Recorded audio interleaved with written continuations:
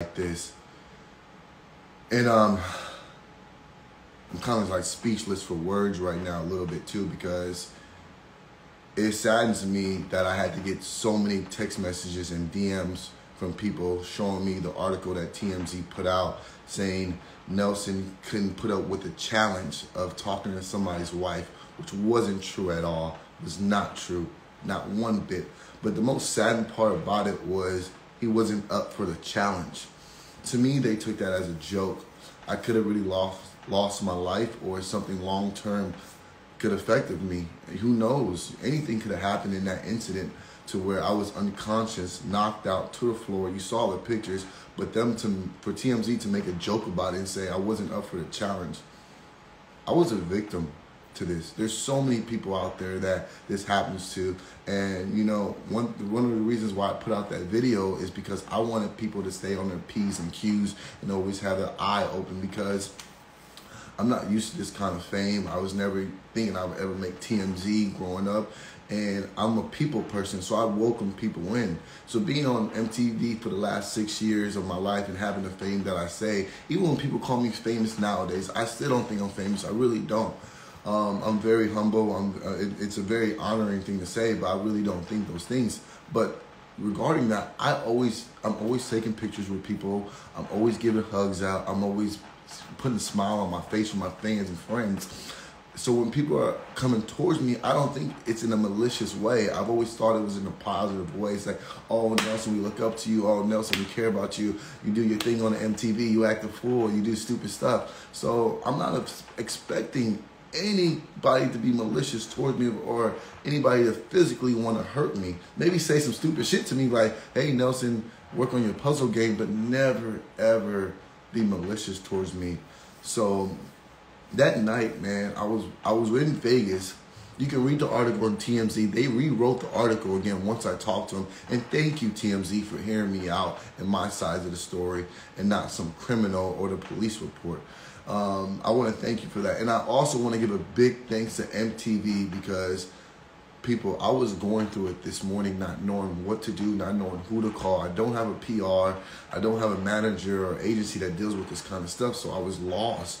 Luckily, I had fans in it. Luckily, I have friends in the industry, aka shout out to iHeartRadio, Ashley.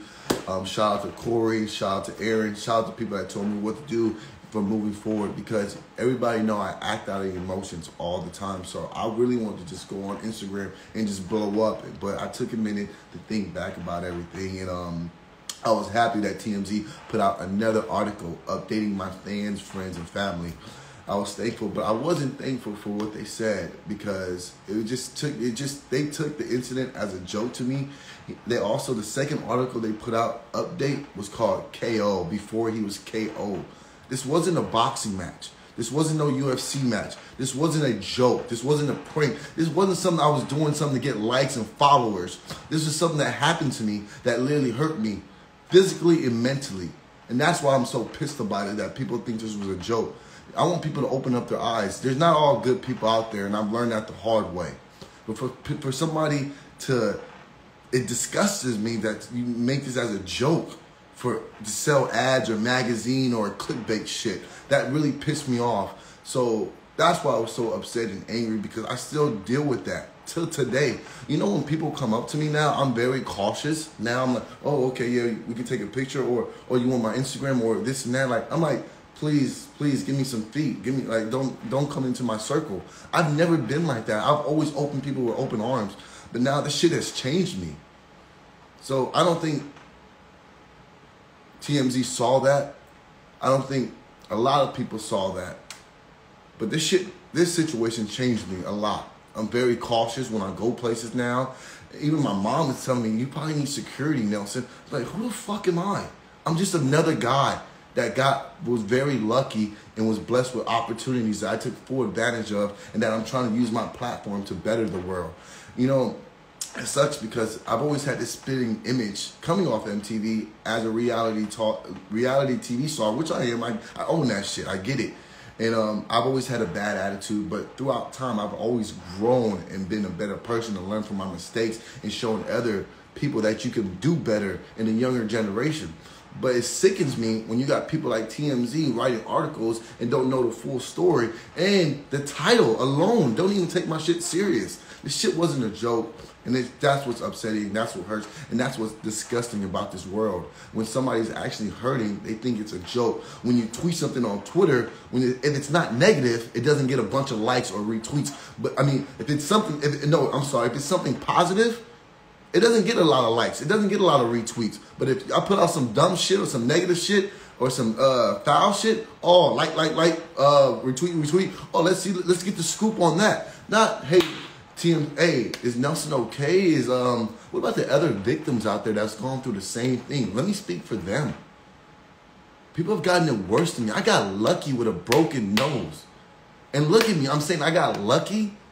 Look at what kind of world we live in where I got lucky that I only walked away with a broken nose and a chain ripped off my neck, jewelry that was ripped off my neck that hasn't been replaced. And tell me, people, I'm paying these hospital bills. You know why I'm paying these hospital bills? Because the guy never showed up to court because he has warrants out for his arrest, because he's a criminal, because he's made more mistakes in his life. And y'all want to call that the girl out? I was talking to his wife. The woman was never there to say claiming it was his wife. It was all bullshit lie so he can get away with my jewelry. That was it. I literally walked out of Aria, asked him where the Uber was. I was out there for 10 to 15 seconds. You can see it in the video because the cops are even telling me you literally walked out of Aria for like 10 to 15 seconds. Boom, knocked out. Where was the time to flirt then? No time to flirt at all. So y'all took in that and y'all ran with it and y'all made a clickbait thing. And this shit's not funny. It's not. It's not at all. And it's upsetting and it hurts. And I just really had to get this out of me and let people know. And I want to speak to all the victims and all the people out there. Please stay on your P's and Q's. Please have your friends around when you're out and about and you're in a city that you're unknown. Have friends around, looking behind you, looking beside you before you cross the street, because you never know what can happen to you when you walk out your house. You never know. And not only that, it affected me in such a long run. You know how much this surgery costs people? And I don't have health insurance. Let me put that out there. Yeah, I don't have health insurance. I usually have health insurance when I went on MTV during the challenge, and I get it when I got back. I didn't get it. I had to pay out of pocket. People. That cost a lot of money. Not only that I couldn't work. I could not work. I couldn't post on Instagram. If y'all did not notice, I wasn't even on social media for a while because of that incident. Everybody kept asking me, where are you at? They thought I was filming a show. No, I had to deny a show because my nose was broken. You know how much money I lost? What that money could have done for my family, what that money could have done for the bills, for the shit I had to pay for throughout life. But no, I had to say no to all that shit because I had a broken nose and barely can breathe. You know how much on pain pills I was on? My best friend, my brother, I couldn't even walk out the hospital. I couldn't walk out the hospital. My brother had to carry me because I was so doped up because of all the pain. You know what pain medicine I had to take every day? Every day. I couldn't fucking eat. But you know what? The press doesn't see that. They have no regard to that. All I can say as a hurt young black man, good-looking black man talking to somebody's wife, which was fucking bullshit. They just excuse all the other shit. And that's what's so hurtful about it. Let me calm down and relax. I had a full day to think about this. I'm pray every day, and I thank God that I'm here. And you know what? They still haven't caught that guy. I'm still paying medical bills. Still have to pay for a lawyer. I don't know. I've never dealt with something like this before, so I'm going with it. Luckily, Dr. Shimada I was able to reach out to a doctor so he could fix my nose, and I'm thankful for that so much. And that tells me right there that there's still good people in the world. There's still good people in the world. And, but don't get it wrong, people. Don't get it wrong. Always keep your eyes open, regardless of where you're at. And it just made me feel that it's not a safe place. Unless you're in your home, around family and friends, around just then you're not protected. Anything can happen. Anything. Somebody just asked me, did I get my chain back? No, I did not get my chain back. It's the last thing I was worried about. But no, I didn't get my chain back, everybody. Yeah, I'm moving on. I'm letting it go. Rest in peace. I prayed about it, and it's just time for me to let it go. You know, unfortunately, I'm still dealing with the paying my medical bills, paying for everything else. You know, but you know, the man upstairs is gonna help me get through all this. I just had to say my piece to people, and I appreciate everyone that DM'd me and text messaged me, and I appreciate everyone that did not fall for that bullshit ass TMZ article and didn't repost that. And if you did, you don't really know me, you really don't fuck with me, because you know I'm not that kind of man. But moving forward, I want to say one more thing. I just want to say I'm thankful and blessed for the people that do love me, and I'm thankful for all my fans and friends, for the people that have supported me throughout this time. It's meant so much to me, especially when I posted that video of my surgery. I did not want to do that.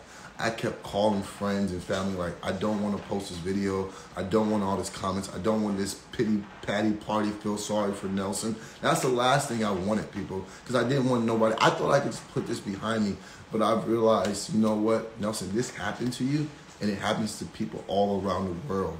So speak on it, own it, and that's it. Move forward with your life and hold your head up high. Tonight's challenge was crazy. I know a lot of people want to talk about the challenge. You know, typical Ruby team. Typical Ruby team, man. We couldn't win the challenge. We couldn't follow simple instructions. It was Big T. We thought it was Amanda last time, but Amanda was playing for the other team. But as you saw, it was Big T. Now it's Kyle. Tori feels my pain that she's on the Ruby team and not on a 6-man team, even though the 6-man team still didn't win because everybody's scared of CT. You know, when CT starts barking and he gets mad and he's coming down those trenches, nobody wants to get in front of that train. I feel you. I wouldn't want to get on that train either. But, you know, they still didn't have to win, but they did. Shout out to that team. You know, Kyle, as much as he's made mistakes in this game, not mistakes, he's really done that, and he's had snake people in this game. He is a good guy at the end of the day, and he did keep his word that he wasn't going to call me until elimination.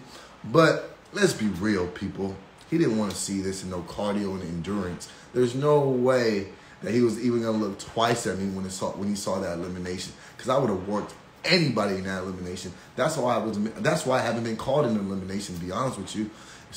You know, Logan's on here. I asked people. I saw Logan talking this shit in his interviews, but that boy doesn't want it either.